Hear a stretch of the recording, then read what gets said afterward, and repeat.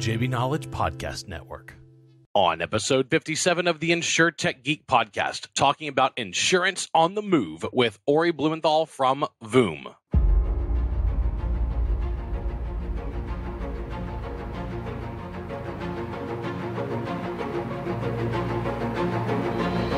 The Insurtech Geek Podcast, powered by JB Knowledge, is all about technology that's transforming and disrupting the insurance world.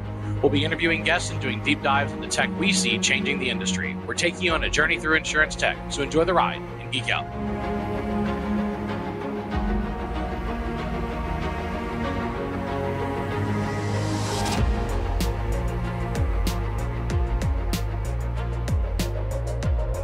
It's a beautiful blue sky, sunny day, getting warm and humid here in Texas. It's about time to migrate north for the summer, Rob.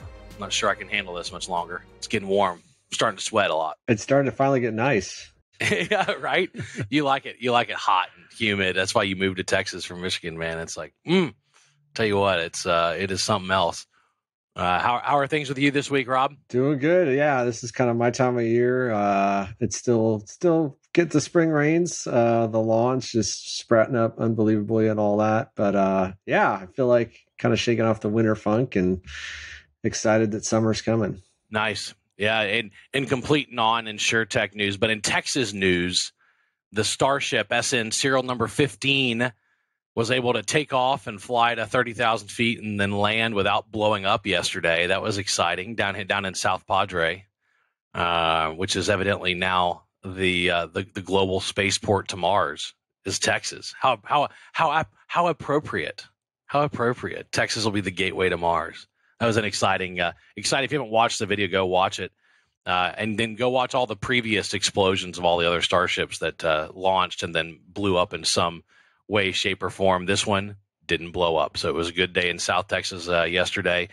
With us from Israel, and also a very tech-focused society focused on aerospace tech, defense tech. I mean, I see some crazy cool stuff come out in the area of space, satellites, technology, of course, Insurtech.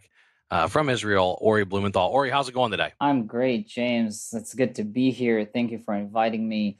It's a great honor to be a part of the very respectable audience and a guest that you have on the show.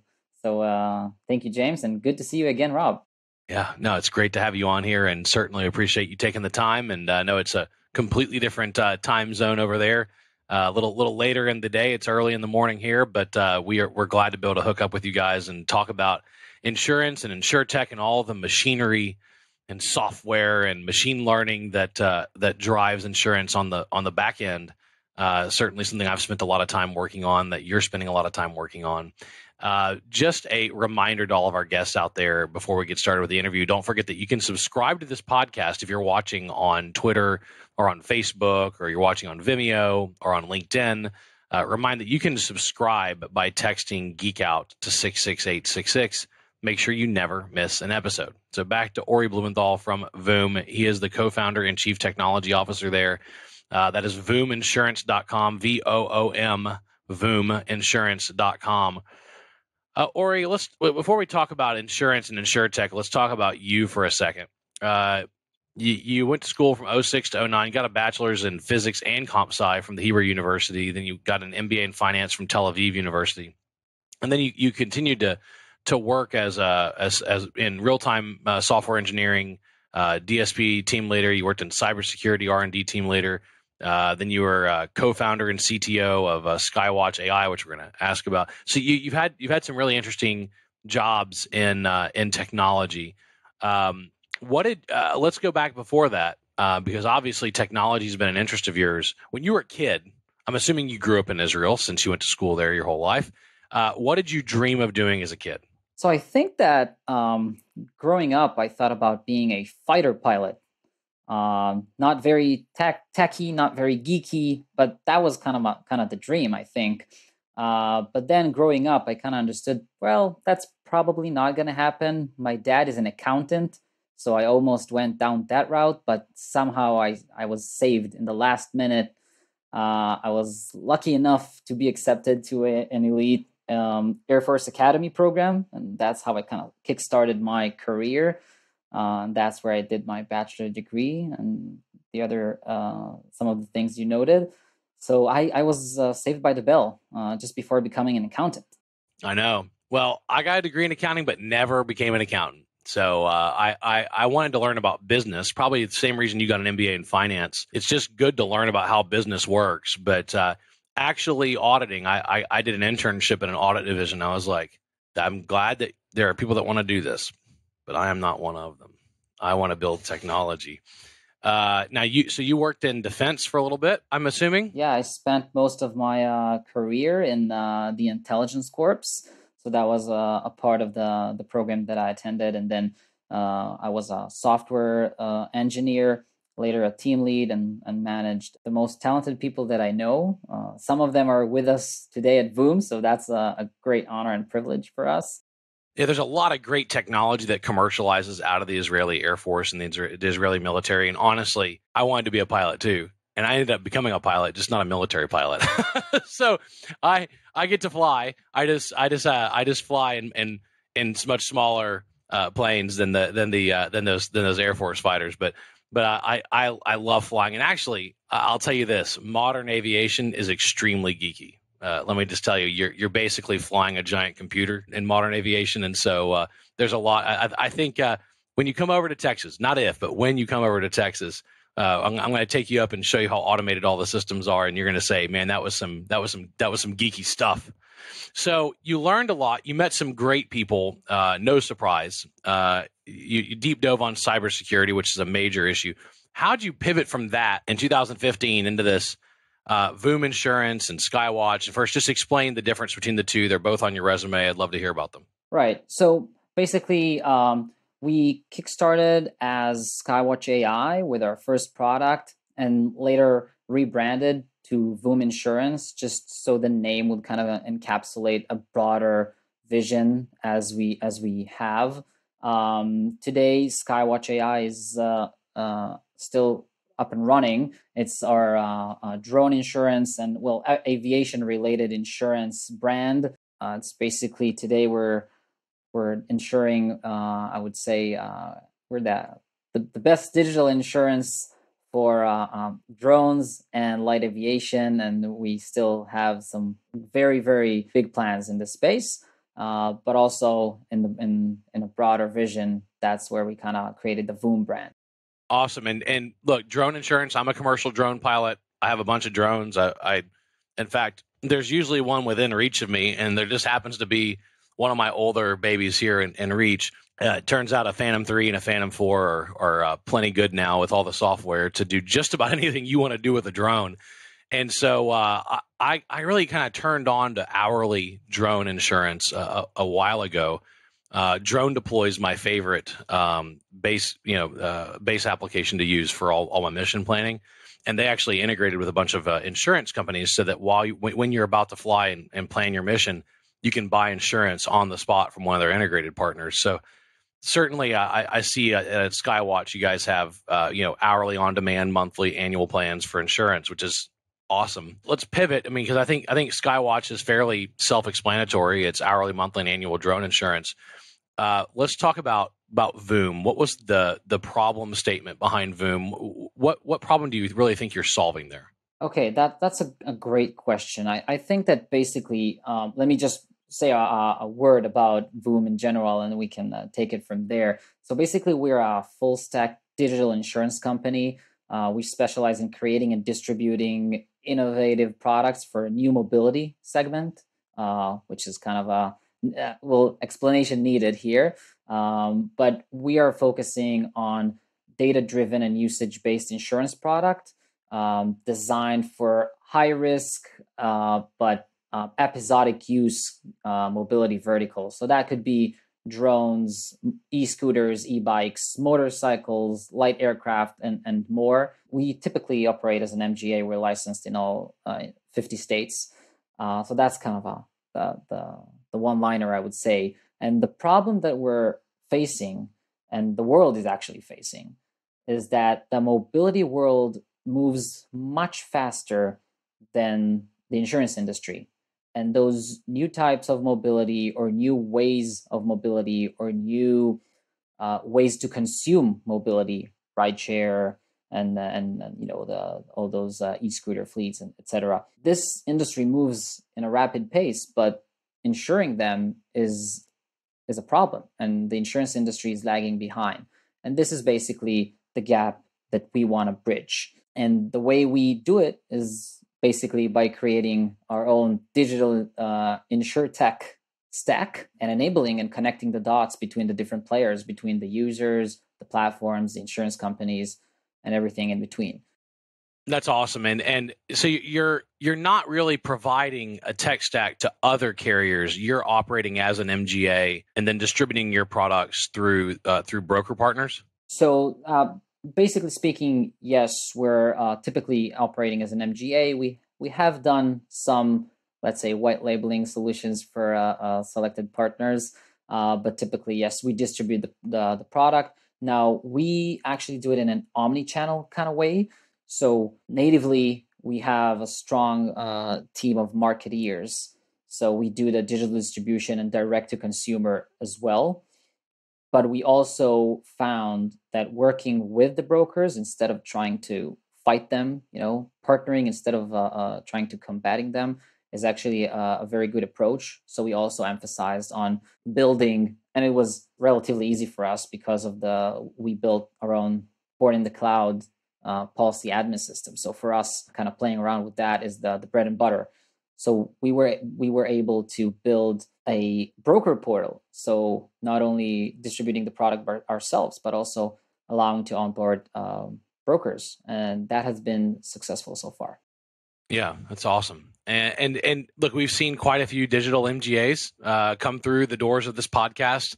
There's certainly a lot of innovation there. It's pretty challenging to get the capital to be a carrier.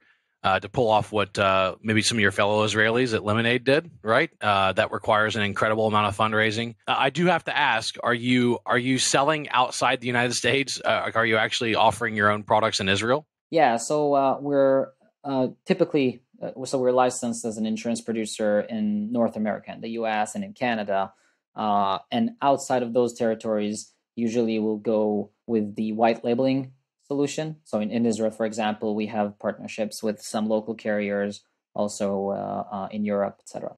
That's great. So, what would you say? Look, it's an interesting time in human civilization. There's more ways to have a machine help you move around than I would argue there ever have been. I'm one who, when I travel, I like to try everything out. So I have ridden on every scooter company I've encountered. I own a Segway. I am one of the nerds who owns a Segway and rides it around. I get made fun of by my office neighbors in downtown Bryan all the time for riding. Rob, they told me once, they secretly hope that I fall down. They even say they sit in the window and place bets on whether I'm going to ever bust, and I haven't. Knock on wood. But there's a lot of ways to get around: electronic scooters and Segways and eventually quadcopters. I noticed you have, of course, general aviation. There's a lot of ways to move around, and all of those ways. Turns out, like one of my friends was on a Segway and she ran into a car, and she was on a Segway tour and then sprawled out over the car.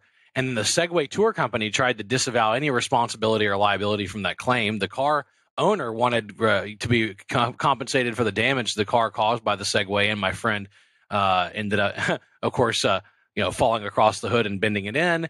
And so then who pays for that, right? Like there's a complicated legal question. If I run into a car while riding my Segway, or I switch to a electronic scooter, or there's a lot of ways to move around. They're a lot more dangerous. You're moving a lot quicker, and this is a lot heavier equipment.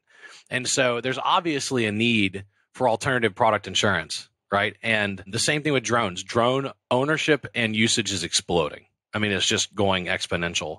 And so, and it turns out they can actually hurt people and damage property. So they need insurance too. So there's certainly a market. How are you approaching it differently than everybody else? I mean, are you really changing the way data is collected and the way claims are managed and the way you're underwriting? I mean, where do you think the real opportunity is there? Yeah. So first of all, the short answer is yes. But basically what you're saying is that insurance is complicated. And I I won't disagree. I won't disagree. And the example you gave is a fantastic one, because if you read the fine prints of most of those scooter companies, for example, once you ride it, you basically waive their liability. So if, God forbid, you hit someone or you cause damage to the property, basically you're on the hook. And until you'll have both, let's say, third-party liability insurance and personal accidents insurance, then you're, as I said, you're on the hook. So first of all, be careful. But yes, so to your question, we are taking a slightly different approach. We like to think about it as Insurtech 1.0 versus 2.0. And Insurtech 1.0 is a magnificent thing. I'm not saying it's not. And it's basically touching the way insurance is distributed and the relationship between the provider and the user. And I think the user experience for insurance has been improved dramatically in the past few years. And it's a good start. But now, and this is what we call Insurtech 2.0, is basically providing a deeper change, and not only affecting the way that the product is distributed, but changing the basics of the insurance product itself, whether that's via different coverage types, via different options, different pricing, and different data points being collected to affect all the above. And regarding some of the things that we do, then yes, we collect a lot of data, we analyze it, and then we are able to provide a more tailored insurance experience and a better pricing for our customers. And also, when we handle the claims, then definitely we are in a position that we know much more, and we can collect much more data and analyze it in a meaningful way in order to expedite, and again, providing a better user experience. That's true, but by leveraging the data in order to expedite let's say, the claim adjustment process. Does that result in faster claims paid, lower premiums? What's the end result? Okay, better customer experience is a wonderful thing, but what does that actually result in for the customer? Are they going to pay less? Are they going to pay the same? Are they going to get underwritten faster? Are they going to get their claims paid faster? What's the end result for them? So I want to say that people will pay a more accurate price. It's not necessarily less, right? I think that for most users, I say that 90% of the people think they're above average, right? But most people will pay a more accurate price. And for a lot of our customers, that means, yes, a cheaper price, and also getting a better product for their needs. And yes, eventually getting paid faster, because we'll be able to adjust the claim and understand everything that happened, God forbid, in no time. Yeah, absolutely. Awesome. Rob? Ori, it's great to reconnect. So we were talking off air before we started recording that we had the privilege of meeting a couple of years ago at a few different events here. One up the road at Dig in Austin, Texas, at least up the road from where I'm at, and ITC and others. Obviously, a lot in the world has changed since we were last together. What I remember about our conversation when we first were introduced was really the pivot that you were making at the time from Skywatch to VOOM. And, my words, right, kind of this epiphany of, hey, all this technology and infrastructure that we've built for drones and aviation risk could be used for this broader mobility category that you've talked about. Maybe you can just walk us through, particularly if there's any startup founders out there. I often say that I've never met a founder that articulated a problem that I ever felt like, oh, that's not a problem. Nobody needs to solve for that. But oftentimes what they initially solve for is not the ultimate outcome, right? There's twists and turns along the way. It's certainly a journey. And so I'd love to have you maybe share a little bit about your journey, particularly in the last year or so as, the world has changed. How's VOOM evolved? For sure. So first of all, yes, it's great to reconnect. I remember meeting in person, if that's even a thing now. I don't remember when was the last time people traveled and conferences. There was such a thing, right? In any case, I think maybe the last time we saw each other was I was a guest at one of your book signing events. Great book, by the way. A shout out to you, Rob. But you've mentioned a few things. You've mentioned how we kind of evolved, and you mentioned the twists and turns, and you've mentioned co-founders. So I'll answer that in a broad sense. So first of all, I want to say a word about twists and turns. And being a startup, it's never an easy thing. It's a roller coaster, right? And if I'm talking to those young co-founders out there, they're just starting a company, the number one tip that I can give them is find the right partner and find the best partner. I think your co-founder is maybe the most significant thing you'll have in your journey. And this is a great opportunity for me to mention Tomer, my co-founder and CEO. We've known each other for over 15 years now. We were at the same class in our Air Force Academy program. So I even dare to say that we are friends, not only co-founders, which is a great thing.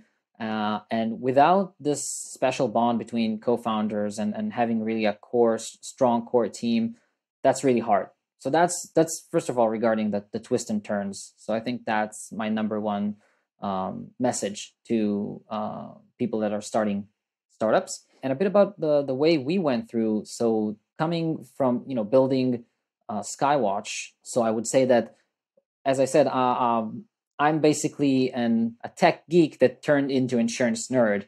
But the core team, we're tech geeks, right? So when we built the Skywatch product and the platform, that was a focus for us, right? Building a strong tech, strong foundation, a robust but super flexible system that will be able to, handle different types of coverages, different types of usages. You've mentioned hourly, annual, monthly, hull, liability, med pay, whatever. So we want our system to be robust and kind of take care of everything. And we built that for the Skywatch brand. And then people started saying, wow, you do drone insurance. That's so cool. How about boats? How about e-scooters? How about, and basically, as you said, there was an epiphany that, the tech that we've built and the know-how that we have and the way we are positioned now, all across the board, marketing, support, tech, licensing, whatever. There's more to it. And the problem of drones is just one example of the bigger problem that I described before of new mobility. And ever since we've kind of went out on a hunt to solve more of the mobility problem. And this is what we're working diligently on. Sorry. Yeah, that's awesome, Ori. I really appreciate you sharing that. Just as a follow-up, maybe you can speak to some of the unique challenges associated with covering each risk. So, conceptually, right, mobility, it makes sense. James talked about some of the liabilities. I'm imagining him going around. Maybe he's got a mall cop uniform. He rides downtown Brian in, but maybe you could just talk about some of the unique risks or challenges with some of the different mobility solutions that you insure. So I think there are multiple, obviously, but I will focus on a few. So first of all, let's talk about the customer journey or the customer profile. Oftentimes, and James mentioned using on-demand insurance or hopping on a rented scooter. So imagine the point in which you want to buy the insurance. Well, you have to consume a lot of information about what is the insurance you're buying. It needs to be super easy to purchase. Usually insurance takes, forever to fill out lengthy forms and getting a lot of data, which most of it is outdated, not relevant. So you really need to kind of focus on those points who really matters, be able to take it quickly. Ideally, if I can take, James mentioned drone deploy. So we are on the drone deploy marketplace with our app. But so you mentioned drone deploy. So if I need to be able to collect as much data as I can from the platform that already knows things about you, so your journey with me will be much quicker, much shorter, and maybe I can leverage data that no one else can. For example, your riding experience, but also your riding data, right? The telemetry data from the drone or from the e-scooter or from the motorcycle or from whatever.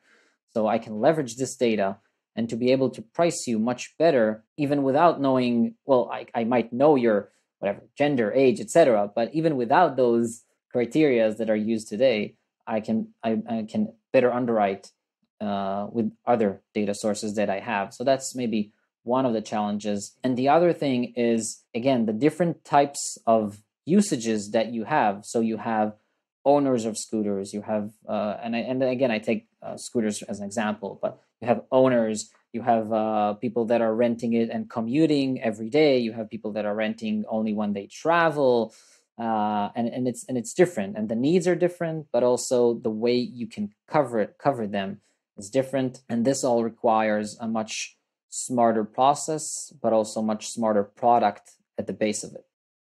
Thanks, Ori. Let's geek out for a second. Let's see. My first insurance tech gig was 2004, building inspection software and inspection technology for underwriting inspections for residential and commercial underwriting inspections. And ever since then, I've been pretty neck deep in policy and claims management software, which we've been building proprietary and off-the-shelf claims and policy software for quite some time. There are some very large, dominant players in policy and claims management. They're big, they're expensive, they're hard to configure, right? And they charge a boatload of money to a whole lot of to a whole lot of the insurance carrier business.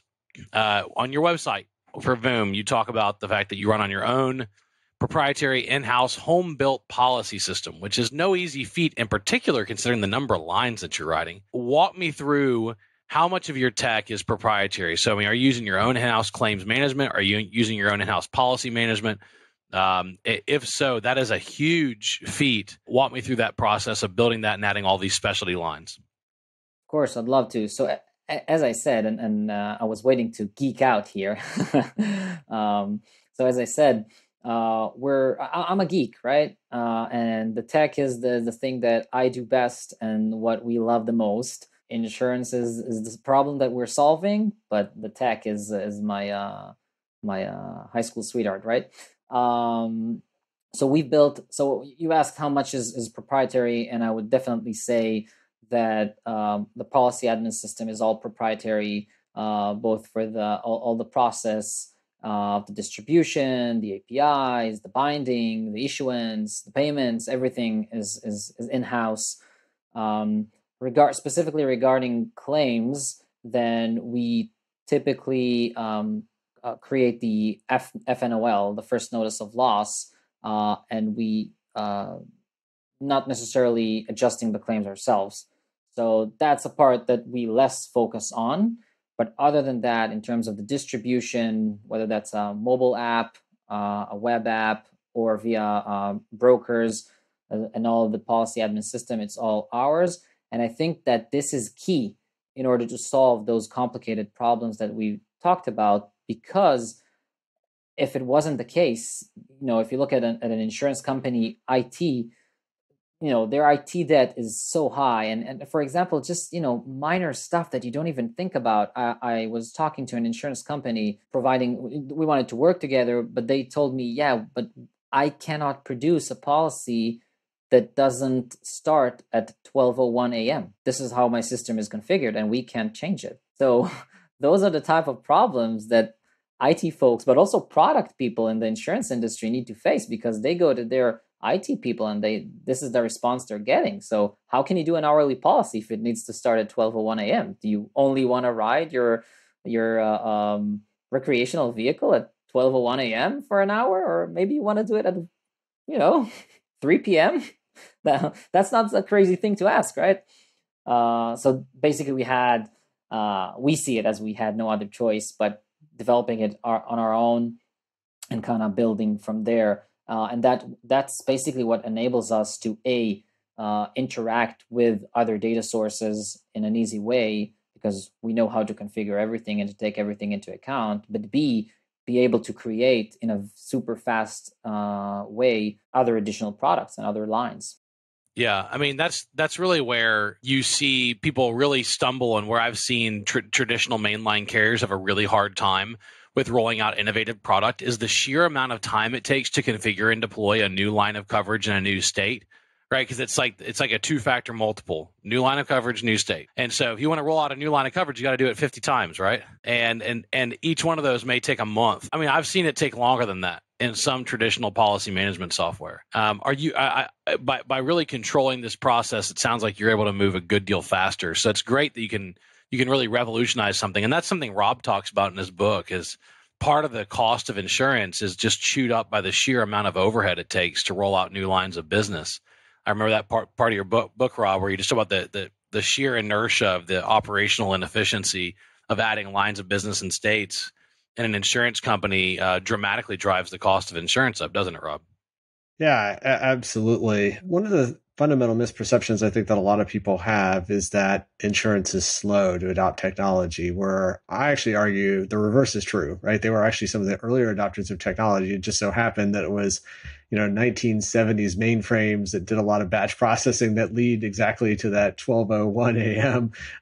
Policy issuance. And so they've built up this technical debt for years and years. And I, try to make the analogy to a credit card, right? Over a certain point, hey, just paying down the minimum payment on your credit card is a challenge if you've racked up enough debt, and good luck paying it down to zero. And oh, by the way, even if you got down to a zero balance, you're actually not investing in the future, right? That'd be the equivalent of paying down, 5 or 10 grand on your credit card as a credit, right? So that you could kind of use it and not incur debt going forward. So it's a huge challenge, exactly to your point, James and Ori. So yes, being able to start with modern technology, right, is just such a huge advantage that a lot of startups have. Ori, I'm curious. We've talked a lot about kind of the evolution of VOOM. What's next? What does the future hold for you guys? So that's a super interesting question. We are very excited about the things coming next. Some of them you will probably see very soon. So I recommend to stay tuned. But definitely our vision is to be, the category leader for all new mobility insurance, step by step, but we'll get there. But I'll definitely say that to stay tuned, and we have some big news coming in. I just, if you guys don't mind, just want to touch on James' point just a minute ago regarding, issuing, one line in 50 states, do it 50 times. So first of all, James, I invite you to see a short demo of what how quickly we can deploy an additional state with the coverage that with the lines that we have. So that's actually a very fun thing. So I invite you to see that. But more than that, you've mentioned handling the overhead. So the overhead is basically one from the IT, as you've mentioned and we're discussed here. But it's not only that, right? There are other processes that require manual work and updating. And I think that one of the most dreadful things in insurance is midterm adjustments. So even if you bind the policy, now you have to change things and you have to do complicated accounting just to understand if you need to refund or you need to prorate or those type of things. And again, that's something that technology should solve. You don't have to do manual paperwork. You just need to click a button from a menu of all the options that you can do, and everything should just happen on the back end in 50 states. So that's for me, that's like the basic requirement, and it's interesting to see that it's not the case. All right, so let's talk about the future. Let's kind of wrap up this conversation and discussing what it looks like going forward. You've already made major strides in both the drone space and in the aviation space, and in becoming an MGA and offering both insurance products in the United States and obviously white labeled in Israel. So you've done quite a bit already. What's the long-term goal? I mean, do you want to be a carrier? Do you want to raise the capital and actually go from being an MGA to being a carrier and go IPO like Lemonade did? I mean, what's the certainly everybody would like to see that kind of share price and that kind of return to capital to investors. What's the long-term goal and strategy here? So I think that it's a good question, but I think that the question is not really if you want to become a carrier or stay an MGA. I think that's an important question, but you need to understand why would someone opt to go to become a carrier. So margins could be one, and maybe flexibility can be two. But I think becoming a carrier is not a goal. Maybe it's a mean to an end. But for me, becoming a big company providing insurance for a lot of people and improving their lives is, the main goal here, and not necessarily become a carrier versus becoming an MGA. So that may be a more of a tactical question. But yeah, conquering the world, is that a good answer? Well, I grew up watching Pinky and the Brain, an old U.S. cartoon. Pinky and the Brain. Yeah, Pinky and the Brain, brain. What we're going to do today, Pinky? To take over the world. So certainly their goal was world domination. What we would love to see, of course, is a far more efficient insurance industry all around the planet. And I think we're certainly seeing in this the globalization of the insurance business.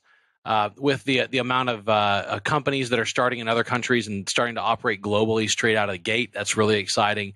And we're seeing a lot of automation being driven and a lot of proprietary in-house tech. I mean, building your own policy system is a massive deal and really changing the way that not only the customer experiences insurance, but the way that you experience insurance as an MGA. And I'm sure that your carrier partners appreciate the level of sophistication that you have that you bring to bear with you. Rob, you want to bring it home for us?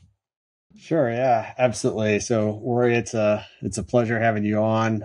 Thrilled to see all the progress that you've made at VOOM. Maybe you could just touch on, before we pivot to our news items. Obviously, you're based in Israel. We've talked to several founders from Israel. It's known as Startup Nation. I know you're actually friends with Asaf from Satya Labs, who we just spoke with on an earlier podcast. So maybe you can just talk about, kind of the Insurtech ecosystem in Israel and how that's benefited you. So I think, first of all, the tech ecosystem as a whole is very strong here in Israel, and it's we're a relatively small country, but more than that, we have the tendency to become friends of each other. So we like to work together across the industry. So that's something in general for the tech ecosystem. And I think that in the past few years, you've seen the Insurtech ecosystem specifically grows.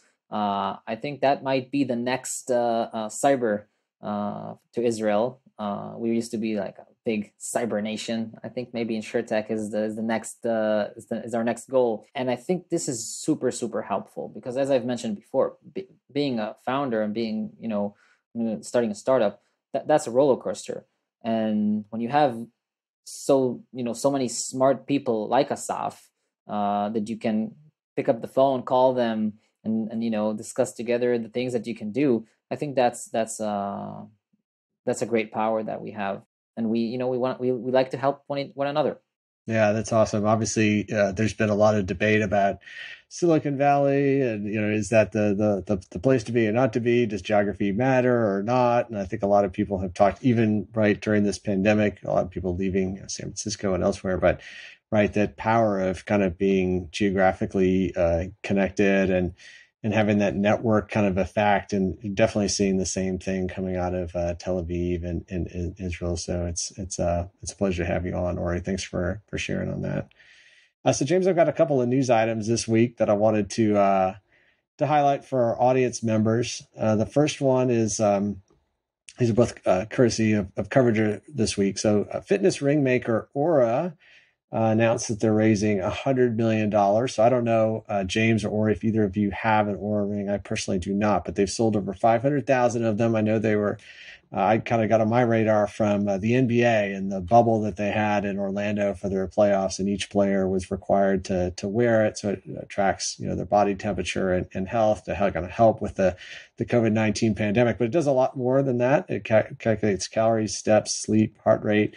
Has a battery life of 5 to 7 days, which is really, really impressive. So I know a lot of folks are used to having their Apple Watches and whatnot, but we've gotten down in the process of miniaturization to the ring level. So it's nice to see them kind of taking the next step. I don't know if either of you have any thoughts on Aura, if either of you have them or have heard of it.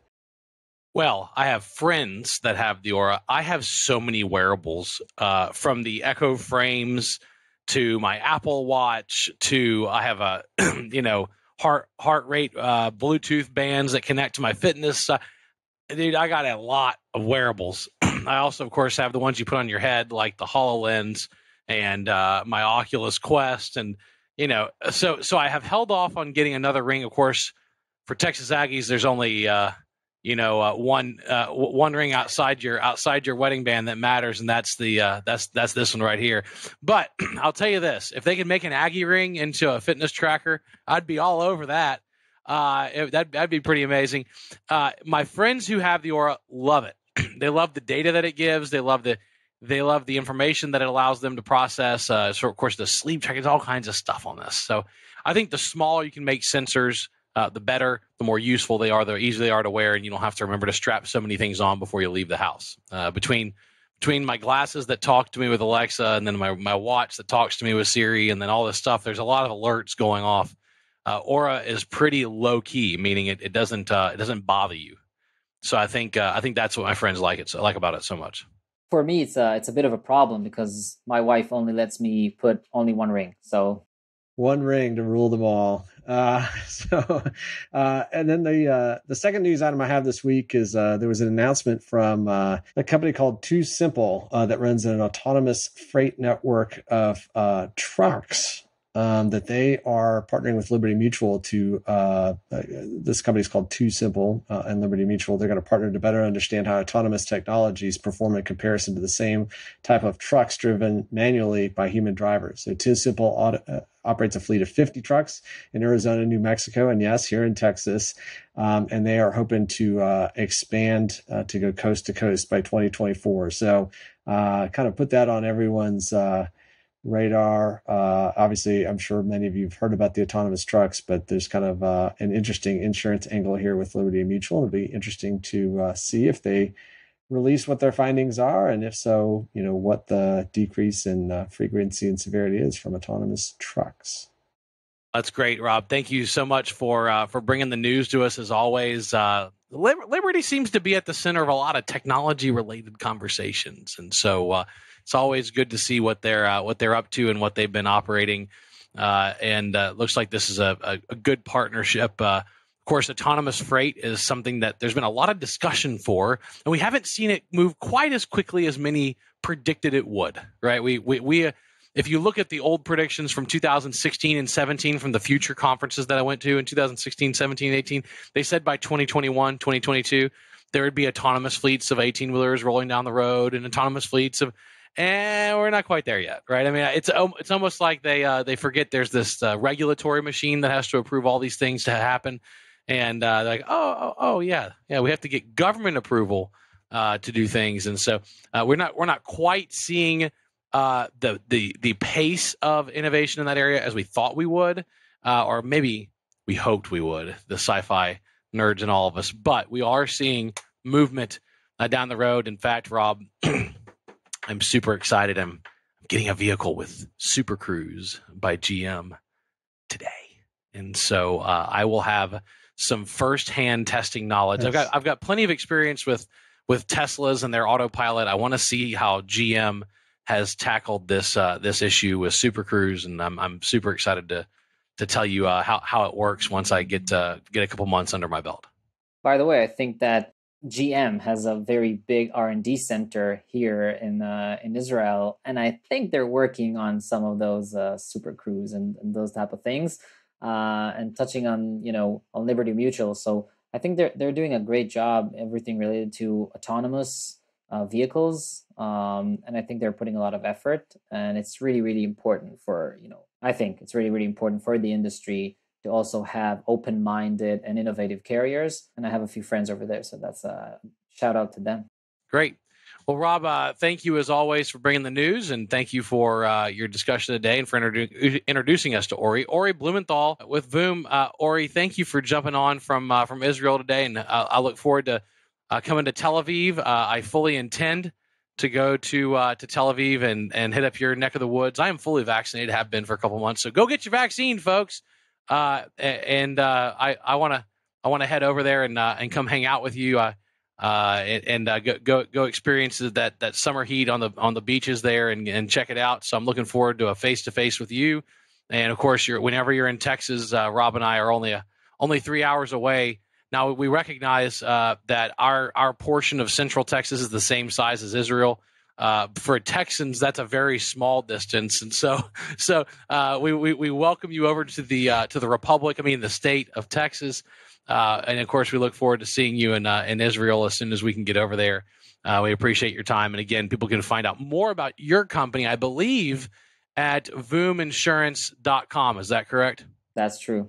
That's true. Awesome. And thank you so much for having me on the show. I really appreciate it. It was a great time geeking out. And come to Tel Aviv. We'll have you here. We'll go to the beach. We'll surf a little bit. It's going to be a blast. And I think most people are vaccinated, so that's great. Yeah, I hear vaccine rates are outstanding over there. So you guys are basically back to a pretty normal sense of everyday life. And same here in Texas. We have no real COVID restrictions to speak of. A few stores still require you put a mask on, but that's pretty much it. We've already started conferences again here in Texas. I went to one a couple weeks ago. It was great. Rob, I didn't realize that I was a conference addict until they took them away from me. I always said I could stop anytime I wanted, but then when I was forced to stop, I realized I was addicted to conferences. So I am ready to mainline some conferences right here, buddy. It's time to get back together. And I'm going to be at Insurtech Connect, by the way, Rob. And we'll be exhibiting with our two products, Smart Compliance and TerraClaim. We have a claims management system called TerraClaim that we built, and we have a certificate of insurance tracking product called Smart Compliance, both of which are products of JB Knowledge. We will be exhibiting at Insurtech Connect in October in Las Vegas. I'm flying myself out there, and maybe Rob Galbraith will ride with me if he's brave enough. Come on, brother. Just drive to College Station, come ride with me. It'll be awesome. We're gonna have a good time. Might have to do that. Might have to take you up on that. Come on, dude. You are officially invited. Ori, are you coming to Insurtech Connect? I might. I very might. I think I will. You got to come, dude. It's gonna be huge. It's gonna be sold out. I'm telling you, this thing is gonna be. It's nuts. But if I'm coming, then I'm coming to Texas. Yeah, you are. Fly together. You're gonna ride with me. Flying to Houston. Okay, flying to Houston. Come stay with me. I'm up here in College Station, only an hour and a half away. We'll ride together, take off. We're going to go to Vegas. It's going to be awesome. As long as you're cool with playing a couple rounds of craps over there while we're in Vegas. Let's go have some fun. It's going to be good. All right, folks. Evidently, you can see all three of us at Insurtech Connect in Vegas. We'll see. I don't know who's actually going to be there. I'm not going to commit them to that. But thank you for joining us for another episode of the Insurtech Geek podcast, powered by JB Knowledge. As always, happy to be discussing all things technology with you here on the podcast today. I've been your host, James Benham. That's jamesbenham.com with my co-host, Rob Galbraith, the most interesting man in insurance, insurance.com. Thanks to Jim Greenlee, our podcast producer, Kara Dalton, our creative producer, and thank you for joining us. We're taking you on a journey through insurance tech. So enjoy the ride and geek out. See you next time.